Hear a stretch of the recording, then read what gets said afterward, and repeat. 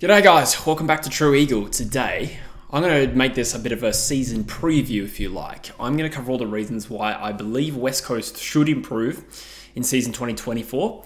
And I am aware that this title might invite a few non-Eagles fans to click on it to see what kind of nonsense this Eagle Nuffy is saying about why the Eagles will be good this year. So I will let you know that this will be a balanced approach. I am going to list the reasons why I do truly believe we should improve in 2024. And then I'm also going to throw a number of factors in there that make me nervous about this year and more or less construct a case against West Coast improving. So again, we're going to start with the positives and we're going to work through all the different things that are on my mind as we approach season 2024. Before we crack in, I just do want to say something as well. Again, I want to thank you profusely for all the support on this True Eagle channel. A few people saying this has been the best decision that I've made in a while, and I tend to agree. I think I'm enjoying making content about the Eagles so much, and I'm enjoying the freedom to be able to express myself about the Eagles without worrying too much about whether it's polluting the True Footy YouTube channel. So as a little update, I believe, if my forecasting is correct, this will be the video that ticks me over the monetization threshold. So thank you so much for a start, for helping me get there. I definitely couldn't have done it without you, and I know it's not just Eagles fans that have gotten around this channel and supported it. So thank you so much. And where that's going to lead is, potentially if this channel is successful, and I do have to evaluate it on the performance as well, given that I am someone who relies on his YouTube income to live, if this channel's performing well, it means I can upload more on it. And the effect that will have on True Footy is not that I'm going to stop uploading on True Footy, but there's times I've felt with True Footy where I'm in such a rush to get content out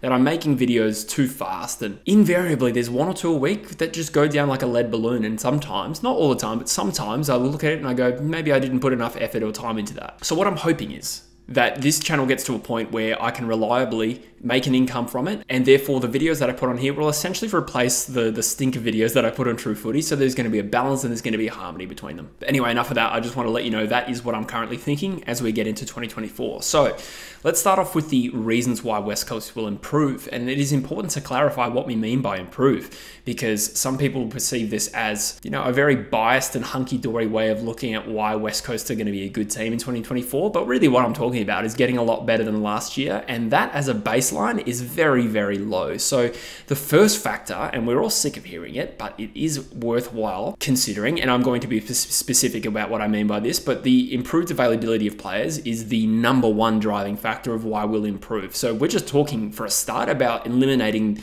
5 100-point losses in a single season, one of them by 30 goals. That in itself is improvement. So I won't labor on this too long, but I did think it would be helpful to be specific, okay? So McGovern played 9 games last year. Elliot Yeo played just 10 games. Not only that, but he hasn't had a preseason in about 4 years, so this is his first preseason. Liam Ryan, again, is injured right now, but considering he only played 3 games last year, you'd expect he betters that this year.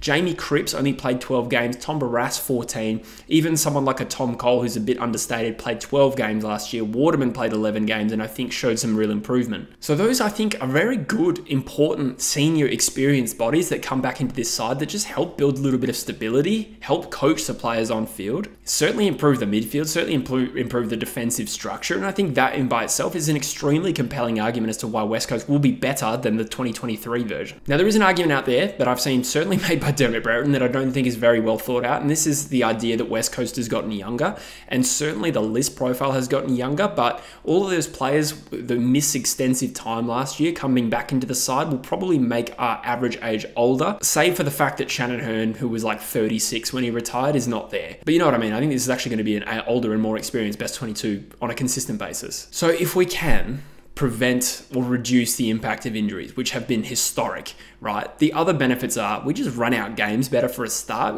Players don't have such a diminished fitness base. Like even though McGovern came back and played, 9 games at the end of the season, he obviously just missed 12 weeks. That's just one example, running out games better. The second one, which is a big one, is players actually playing together. Like, don't forget that over a 2-year period, not one, over a 2-year period, it feels like we've had about 5 to 7 changes on a weekly basis. And it just feels like every week that progresses, you get 2 more long-term injuries. So the benefit of that not happening, and we can obviously account for some injuries, but on a massive scale, like we've seen in the last 2 years, if these players don't play together, how are we supposed to commit to a new game style? So that in itself should see some improvement. And there were also other games where just like structurally we were ruined. We went into a game without any key back other than Rhett Bazzo, who's arguably more of a third tall certainly the 19-year-old version of Rhett Bazzo. There were games we just didn't have enough forwards, so we played Andrew Gaff and Luke Edwards in the forward line. So if we can get to a position where we're at least playing players in their desired roles, then that is a huge improvement. On top of that, we've added 3 best 22 players. One of them is Harley Reid. He is going to be best 22 for sure. Tyler Brockman will arguably be a best 22 player, as will Matthew Flynn, who I know is out for 12 weeks. But we are talking about, the season as a whole. And in the second half of the year, there's no reason to suggest that Matthew Flynn won't improve us, considering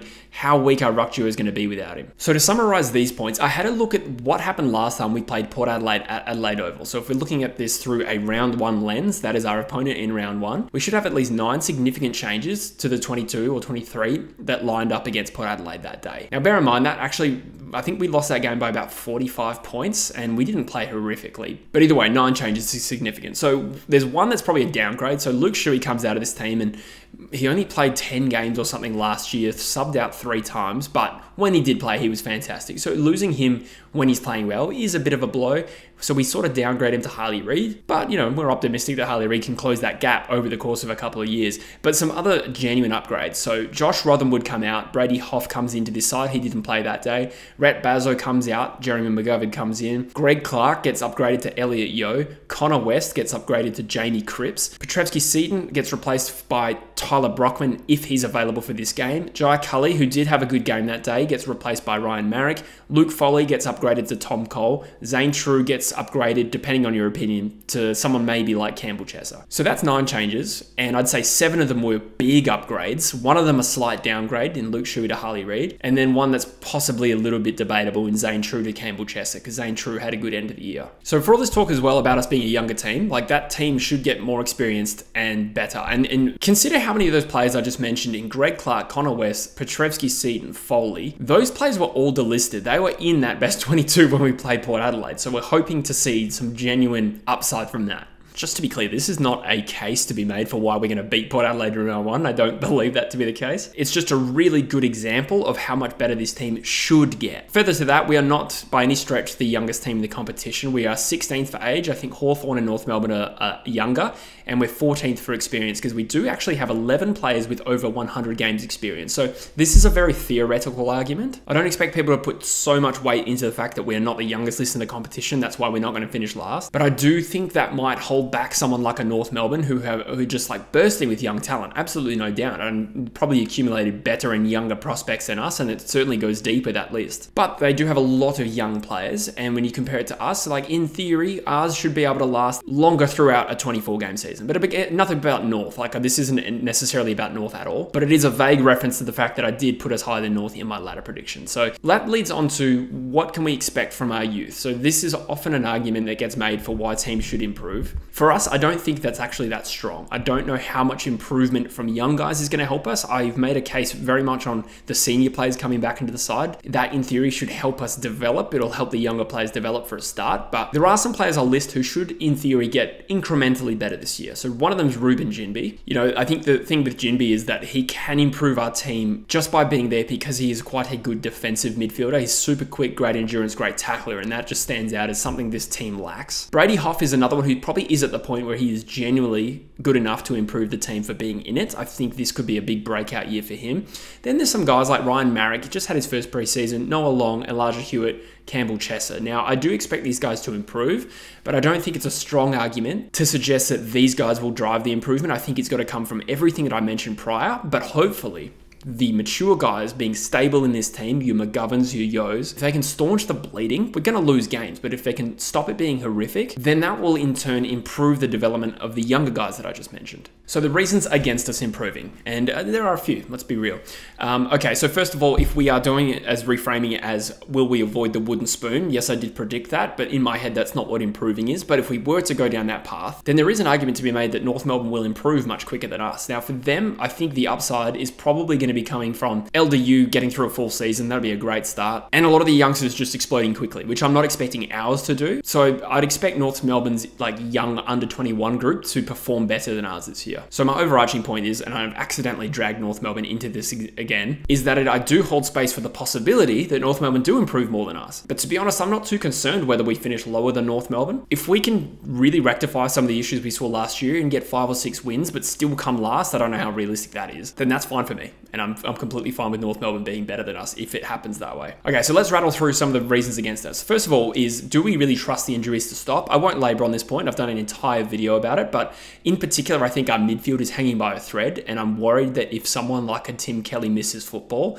then it goes from being the worst midfield in the competition to being one of the worst we've ever seen.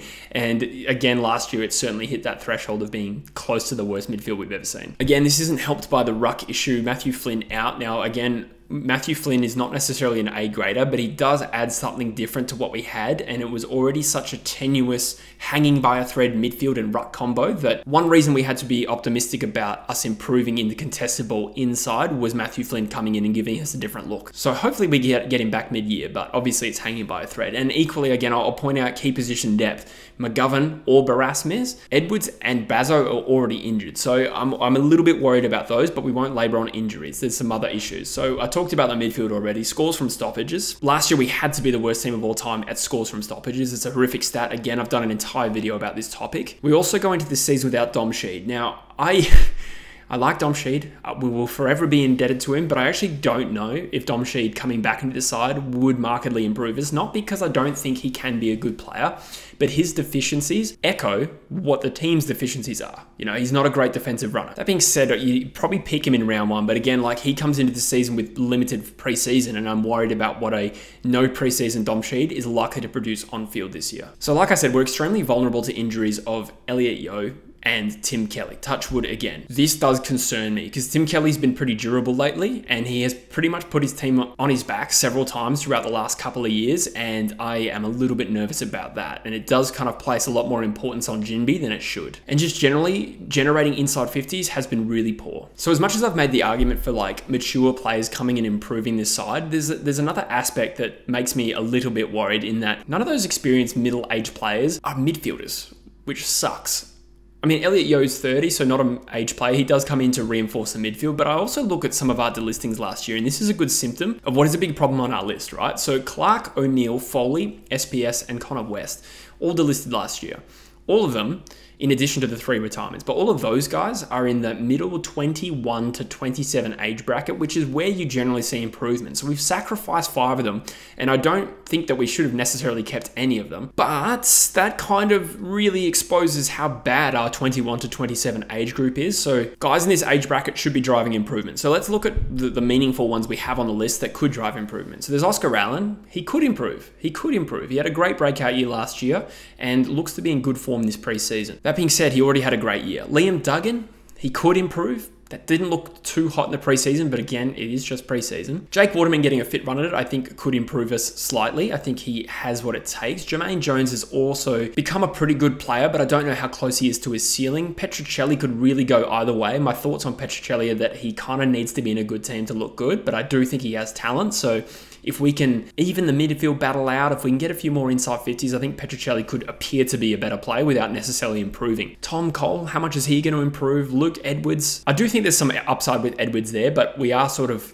getting closer and closer to the time where he's probably had enough time. Alex Witherden, pretty good preseason so far, but again, none of these players are necessarily in important positions with the exception of Oscar Allen and maybe Liam Duggan as that driver off halfback. It's not the most inspiring 21 to 27 age part of the list, and I'm a little bit worried we're in the position of expecting too much from our young guys to drive that improvement, and it might not happen quickly. So I'll rattle off a couple more. Retirements of Shuey and Hearn, they do hurt, but not massively. Again, Brereton made the point that we're getting younger, so therefore we must get worse. But Shuey played 10 games, and while he was BOG in a number of them, he was subbed off 3 times in that period and twice very early. Hearn played 13 games and was somewhat reliable in those games, but not anywhere near his best form. So while I do think those are 2 genuine best 22 players we just lost, they also didn't play a lot last year. And finally, the other thing that makes me a little bit nervous is the tough fixture to start the season. So I'm not expecting us to beat any of Port in Adelaide, GWS in Perth, the Bulldogs at Marvel, and Sydney at home. Like, that could get horrific for us. Now, what we're hoping for is to be competitive in those games. If we lose each of them by 3 goals, then that's a big improvement. But what I'm a little bit worried about is if we get blown away by a quality side in Port in round 1, the morale and the motivation of these players might take a big hit. And I do think that kind of makes me a little bit nervous. If a lot of young players get their confidence bashed in round 1, the media narrative starts to pick up, it kind of just makes me wish we had a bit more of a winnable game in the first month of the season. Not to necessarily win it, but to get close in a few of these early games, I think is going to be important, and I think this is something I'm a little bit nervous about. Again, improvement's going to be measured over the course of a season. You know, if we're 0-4 and they're all bad losses to start the year, I'm not going to write us off as being a chance to improve this year. Again, consider how low the baseline is. So those are my ramblings, you know, reasons for and against why West Coast will improve. But to summarize, I've kind of just switched from one side to the other, making impassioned points. To summarize, I do think the argument for us getting better than last year is strong, like just simply on availability, whilst also playing down the idea that the under 21s on our list will really drive that improvement. They can improve individually, but even if they do individually improve, I'm skeptical that it's going to drive genuine team improvement. So I do think that improvement's got to come from the senior players, which rests on players staying fit for a start and, you know, generally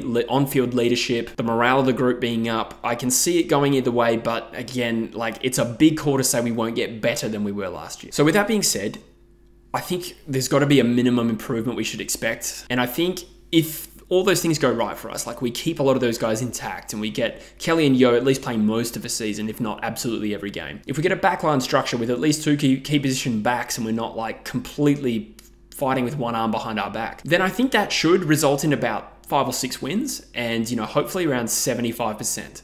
And to be honest, if we don't hit that, if we have 4 wins and our percentage is 68 and we've had a decent injury run or at least AFL average, then I think that is the point where we say, no, thank you, Simo. And I'm a Simo fan. I'm not campaigning for it. I'm just saying that the reasons there to improve are so strong. So while it may sound like I'm optimistic about the Eagles, by the same token, that needs to come with some expectation. I do think we need to improve. And therefore, if that doesn't come, then heads need to continue to roll. So there you go, guys. I hope that came across as a balanced take about what I expect from the West Coast Eagles in 2024. Again, I'm still optimistic we improve. I still, you know, have this feeling we're going to avoid the spoon, whether that's North Melbourne or not. I don't care, to be honest. It could be somebody else. But, you know, if we do get the 5 or 6 wins, statistically speaking, someone is more likely to get less than that and will avoid the spoon. So that's my prediction. And if you disagree with it, comment down below. But as always, I appreciate you watching. Let me know your thoughts on this upcoming season, any concerns you have. This is a safe place for Eagles fans, and of course,